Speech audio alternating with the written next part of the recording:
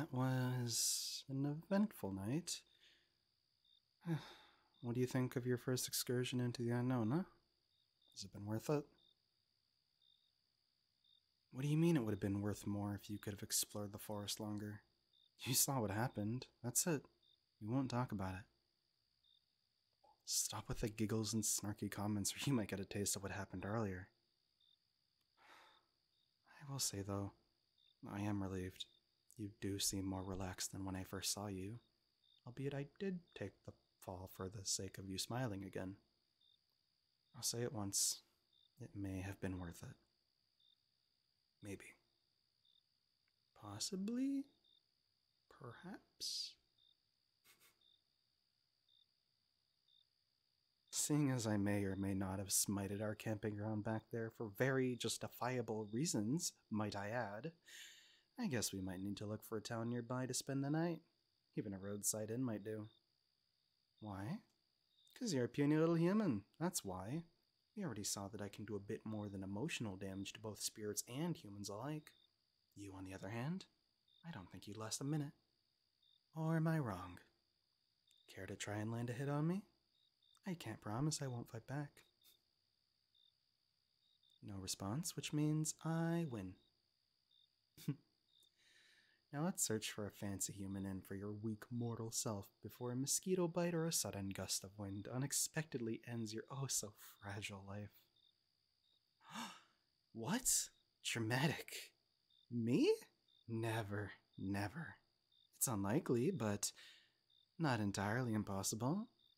Just like those forest spirits thought I wouldn't burn the whole forest down. Twice. But, who's counting?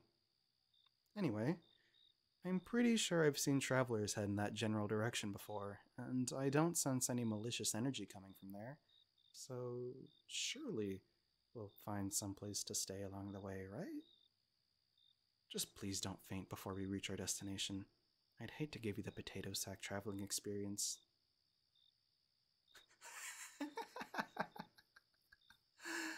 Come on, my pouty human. Let's take advantage of the spiritless daylight hours and try to get you someplace to rest. You should have seen the look on your face. Who's laughing now, huh? I think I see smoke up ahead. Looks like we'll be staying at an inn. Any complaints? If looks could kill, I'm guessing I'd be dead right now. Because I doubt your feeble arms could get the job done. Still, I congratulate you on the killer intent. Now, let's work towards having a bite to back up that bark, okay? Fine, I take it back. If anyone attacks us, though, surely your defense mechanism will be to give them the greatest headache possible. That should be simple enough. I can teach you. The geezers back in the spirit realm would always say that my greatest talent of all was to be an annoyance, which kinda does make me an ideal mentor for this situation when you think about it. Anyways, sadly, I guess I do have to behave for a while unless I want to get us kicked out, so let me disguise these a bit. Surprised? The ears are still there. I'm just using a charm that blurs them from human sight. Kinda like a curtain of sorts, if you will. They're still there, just no one will truly notice.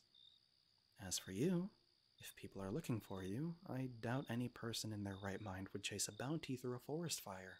You kinda have to be alive to claim your coin, so this much should be enough at least.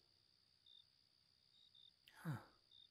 Now, as for who's paying for our stay, have any gold handy?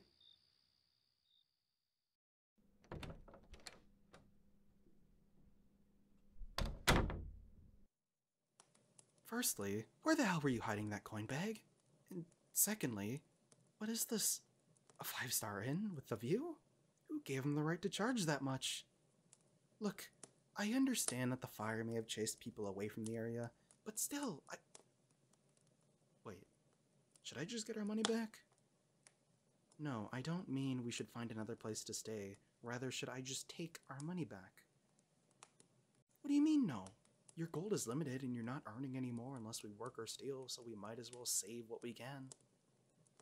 Don't give me that look. It's not like I'm taking a child's candy.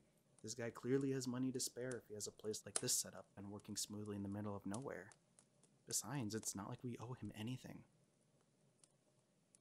Fine, anything aside from loss in clientele. And our room fee. And the food. Okay, I get it. We'll be boring and go through with the overpriced stay. I don't care. Heavens, why must you be such a goody two-shoes right now? I know for a fact that you enjoyed chasing those thieves around earlier and scaring them away. That's because they're thieves, you say? What if they were stealing for their families? Gods, don't make that face. They weren't. Only people of ill intent could be found in that place. You didn't do anything wrong. You're such a softie. Speaking of stealing, actually, back to the coin bag. Is that the reason you were forced to run away? Stealing gold, or was that from some mysterious secret stash you kept in case of emergencies? More like the latter, huh? Fair enough. Didn't really think you'd be the rule-breaking type considering how firmly and tearfully you advocated for thief rights. So, you had that difficult experience you mentioned earlier. But regarding the reason why you're being chased, we still have no clue. Interesting. Kinda feels like a detective game in a way. Although collecting evidence is definitely harder on this side than if we were the pursuers. A few flames could change that. Possibly make the innkeeper a lot more amicable too. Ow, jeez, I was kidding, it was a goof. Heavens, one would think you'd be able to take a joke. I literally promised I wouldn't earlier. That hit of yours left me a red mark, see? Whatever will I do if it bruises, scars, or leaves a mark? The spirit realm would never accept me back as damaged goods. What do you mean they're better that way anyways? I'll have you know my humor was what kept that geezer house alive and kicking, thank you very much. Jeez, I thought you were a tired, fragile little human, but it looks like you had some leftover spite in that tank. Now that it's been all used up, though. Yep. I yawn. I assumed as much. Today was fun and all, but it's probably about time you get some shut-eye. Immediately. Nuh-uh. No ifs, ands, or buts. We caused chaos, angered some forest spirits, and walked for half a day. So, how about this? I promise I'll be good and behave if you lay down and listen, okay? I'll even be nice and throw in a story to help you sleep. Sounds like a decent deal, yeah? Great. Now, let's get you laying down on the bed and I'll pull up a chair next to you. Don't think I'll get much sleep in for a while, but, you know, it's fine. I'm used to it. Now, since we have this annoying ceiling covering the stars above, let me bring them closer so they can help you get some rest. Here. What do you think? You like them? Oh, don't worry, they won't burn the house down. They're just little wisps. Now that the mood is set, let me think of a story to help you sleep. I know. When I left the spirit realm, I met someone. Well, more like I sensed their presence and called out to them. I figured I could use a friend here, but he vanished soon after, leaving not a trace. Well, except for this. It's written on some weird paper with red and blue lines. I'd never seen anything like it. The writing's messy, rushed even, like when someone takes notes. Anyway, the story is decent, so we'll go with this. So stare at the wisps, listen to my voice, and close your eyes when you're ready.